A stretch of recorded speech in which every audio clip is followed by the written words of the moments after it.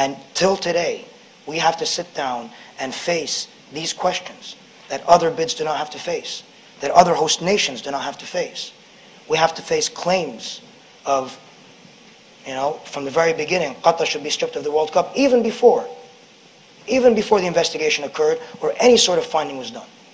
When on the other hand, you have other nations today that face accusations of corruption, and I don't want to mention them, and I'm not calling for for these calls to be made, but other nations that face accusations of corruption, and not a single person raised an eyebrow and said, we've got to take these tournaments out of them.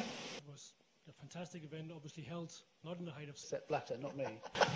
Well, no, I understand. To start off with, the fact that he wanted the U.S. to win, it's just fascinating that nobody's raising any concerns about that and looking into that matter.